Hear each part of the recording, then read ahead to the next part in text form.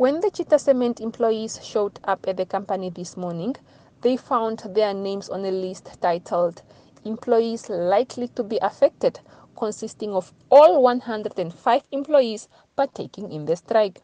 They, however, turned a blind eye to it and continued with the strike as planned.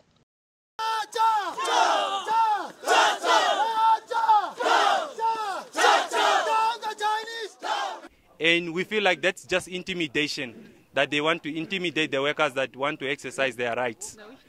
Our strike will go on until our demands are met.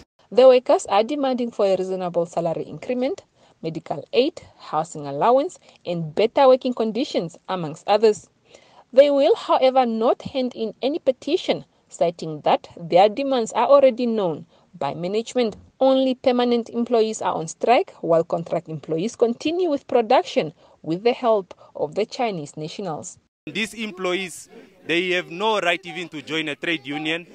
Even they don't exercise their rights at work, because anytime he complains about something, he will be dismissed or his contract won't be renewed.